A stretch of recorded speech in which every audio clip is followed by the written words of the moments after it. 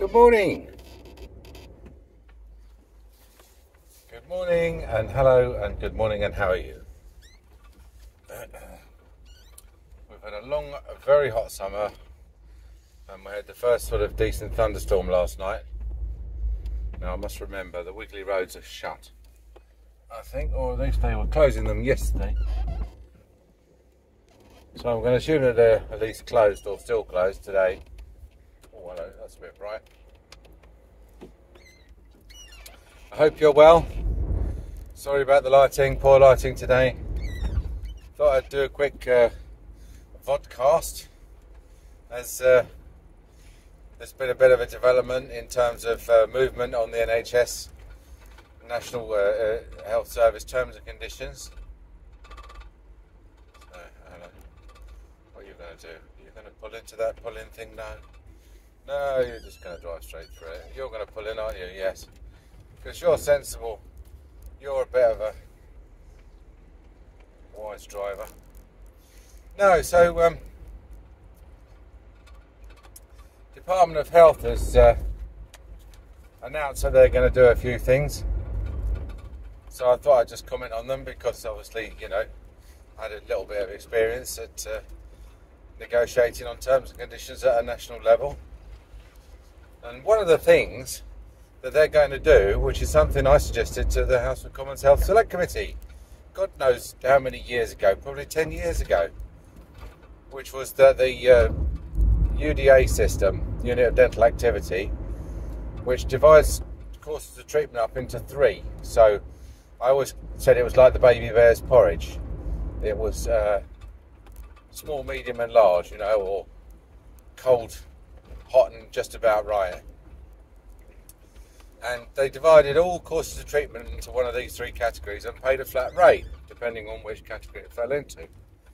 But the problem is that that meant that a lot of treatments, which were quite diverse in terms of their resource requirements and in terms of money and time and skill, were lumped into the same band.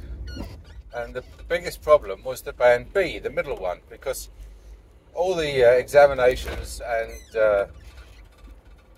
x-rays and things were in the lowest band, and all the dentures and the crowns were in the highest band, which led to absolutely everything else being in the middle band.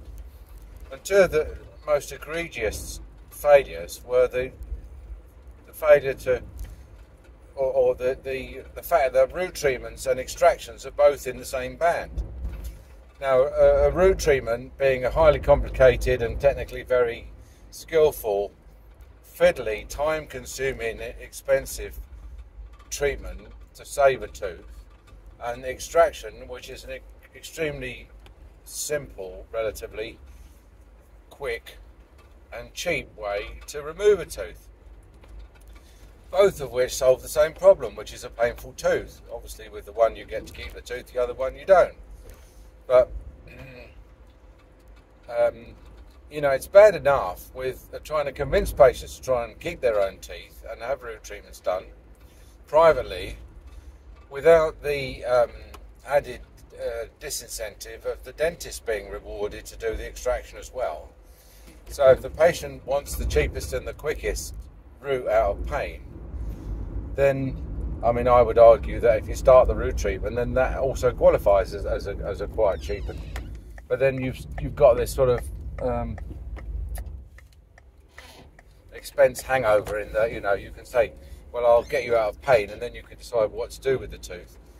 And then even if you do that free of charge, then it's not going to disguise the fact that ultimately they're going to have to pay to have a root treatment done.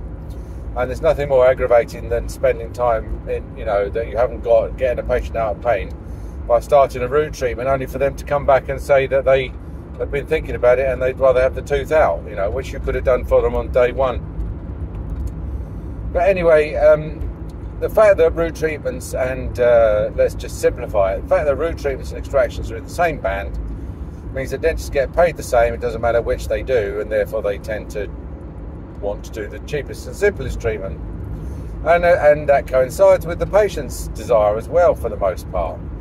So good dentistry doesn't get done, but quick, cheap dentistry gets done. And so you go back to this 1948 scenario where, you know, blood and extractions, blood and plastic they used to call it, or blood and shellac, whatever it was, composite at the time.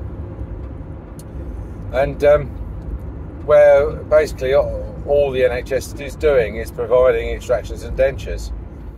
So the answer really was to have more bands, and what they've done is they say they're going to introduce enhanced UDAs to support higher needs patients, recognising the range of different treatment options currently remunerated under Band 2.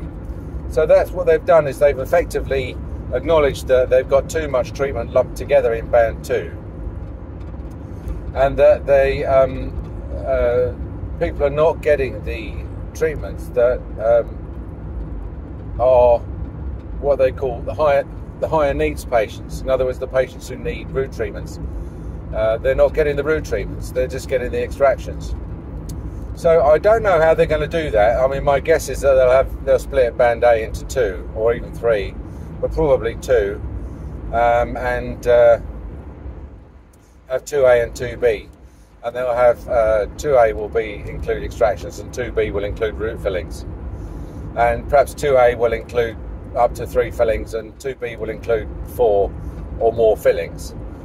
Now, how they're going to do that, I don't know, because you know, it implies that to keep it budget revenue neutral, they're going to have to pay more for 2B and less for 2A, or whether they're just going to bump up and they're going to introduce a 2B and pay more for 2B. I don't know. But that's one thing that you know, and it's only taken them 10 years to suggest this. After I mentioned that it needed doing, and they've thought about it for 10 years and then decided to do it.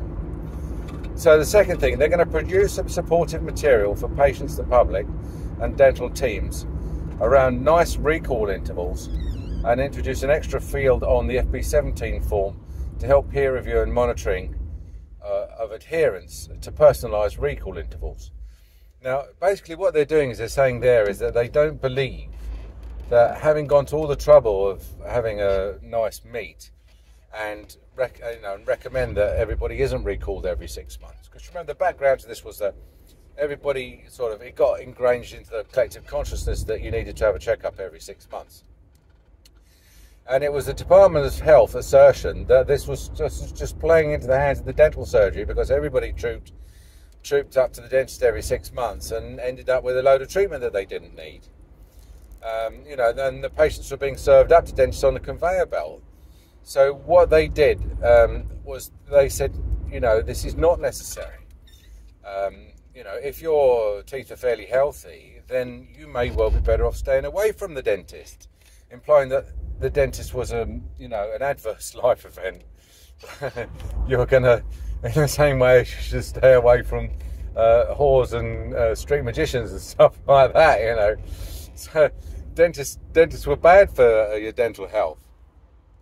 And of course, the BDA sort of just swallowed this as usual, and you know, and there is some argument to be made for stretching out recall intervals. Although, you know, having been in the business for 40 years, I'm honestly getting back to the opinion now that a 6 monthly recall is necessary, because we have stretched an awful lot of people's recall intervals out. We have stretched people out to a year, you know, typically, if they appear to be okay.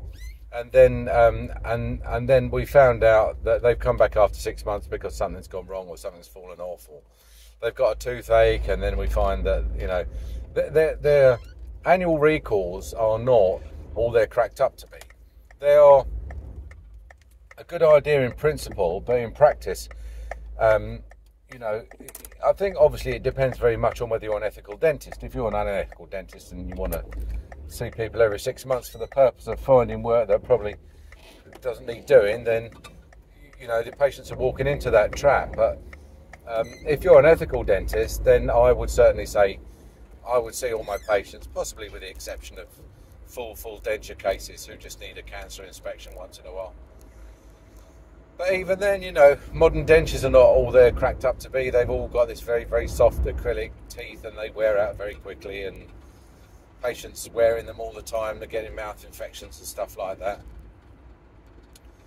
So what they've done is they've decided, now, and this is a key, right? You have to understand that this is the sort of overarching theme to these recommendations, is that they've decided what they've already done that isn't being followed up by the profession, that they need to just make another big push on stuff that they've already done to fix the system, but the system isn't fixed because the fix is not being applied. So producing supportive material for patients, the public and dental teams around nice recall intervals just means saying to the patients, like, you know, you don't have to go every 6 months if you don't think you need to. Don't let your dentist tell you that you need to come in every 6 months. Don't let your dentist send you a recall every 6 months. If you don't think you need to go in every 6 months, then we agree with you. Perhaps you don't. And what they're going to do is they're going to remind, as I say, dental teams again, which is another sort of a push to try and say to dentists, don't just recall everybody every 6 months. Make sure you've got some people on 9 months, 10 months, 12 months, whatever. And the flip side of that, of course, is that you can have people on less than 6 months if they're high risk. And we certainly have a large number of our patients on 4 monthly, which is 3 checkups a year, if they're on the preventive plan, because it's our job to spot anything before it happens. And so I figure, and also to bash home some oral hygiene instruction, which I find they've retained much better if it's not 6 months since they last came. If it's 6 months, they tend to have forgotten what you told them. If it's 4 months, they will actually still remember what you told them, and so you can build on your previous advice. If it's 6 months or longer, you can't build on your previous advice. You have to start all over again because they've forgotten what you told them. So they're going to introduce an extra field on the FP17, which is the reporting form. And that's because, again, this fetish for micromanagement. They're going to now, you know, I mean, it's quite true that whatever is measured improves. And so by measuring it, I suppose they are going to get to see some evidence that dentists are doing this. Whether or not that evidence will be actual evidence or just, you know, borrowed type reporting is anybody's guess. But anyway, so let's move on. So that's that. That's just like nothing. That's nothing new. That's just an old thing that they're going to say, like, you know, you're not doing it properly. You have to laugh because anybody whose model of the world is incorrect, anybody who's like, if you take a politician who's stood for election on a certain platform and failed to get elected, you do get this denial where there's this sort of tension between their model of the world and the real world, and they try and reconcile it by saying that people don't understand, or that people weren't properly informed, or people have not, their head's not right, you know, they're not thinking straight, they haven't got their head on right, and they don't, therefore they've done the wrong thing, whereas it was quite clear that what they were recommending was the right thing, and everybody else did something else, and so therefore everybody else, they're right and everybody else is wrong. Establishing a new minimum indicative UDA value. Well, and this is the whole question of suicide tendering. First of all, why would you want to introduce a minimum UDA value? Surely, if you're a commissioning authority, and someone says, "Oh, I'll work for you for £5 a unit," why would you want to say no? So that's no good. I'm going to insist on paying you £10 a unit or £20 a unit. Why? It just doesn't make any sense. And the answer is that if you put a NHS contract out to tender, let's say that let's just pick a figure out of thin air and say that £25 a unit is generally what's required to carry out the amount of work that's required in the average tender. And then you'll get some people, let's say you get 2 people tender at 30, 2 people tender at 25, and 1 tenders at 15. Well, the thing is that the tendency is to award the contract to the person who's tendered at 15, by turning a blind eye to the fact that it's obviously not economically viable for them to do the work that they're required to do. So what you do is you sort of convince yourself that they've invented some new way of doing dentistry which is ultra cheap, and that you want to reward innovation by giving them contracts for this new cheap NHS work. And then what happens is obviously there's something goes wrong, there's supervised neglect, the chain goes bust, and you get a thing called suicide tendering, which is basically a situation where a group or a surgery puts in a bid which is way below the market rate for the contract, and as a result nobody else gets the contract. So all these people that tendered at 25 and 30 and put all the money into creating the tender and that, they don't get the tender. They see it go to someone who they know is bidding unrealistically low, and who then goes bust. So that's a problem for the 4 people who put in realistic tenders, the commissioning authority, and all the employees of the people of the group that got the tender awarded. So it does say it's indicative, so I know it's not prescriptive. They're not going to say, thou shalt not tender at less than £25 a unit or whatever, but they're just going to say, look, any tenders that come in at £8 a unit or something, just don't, unless they've literally developed a robot that drills and puts chewing gum in people's teeth, don't bother, But that's the reason why I'm not happy with that is because it's an abuse. It's a corruption of the market-based mechanisms that should be setting the price for these things. It's another type of micromanagement, isn't it? Trying to say, the system's broken, and it's not broken because we're running it. It's broken because we're not running it enough. They're going to address misunderstandings around the use of skill mix in NHS dental care, while removing some of the administrative barriers preventing dental care professionals from operating within their full scope of practice. So dental care professionals, they're talking about nurses and hygienists and therapists, not really dentists there.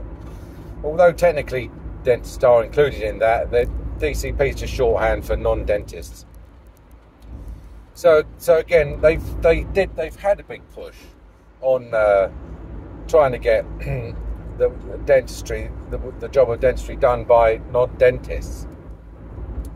The idea being obviously to expand the size of the workforce that can do any particular work and depress wages by increasing competition in supply of the workforce. And addressing misunderstandings around the use of skill mix seems to me to imply that they've decided that the solution is there, but most people don't understand how to use it.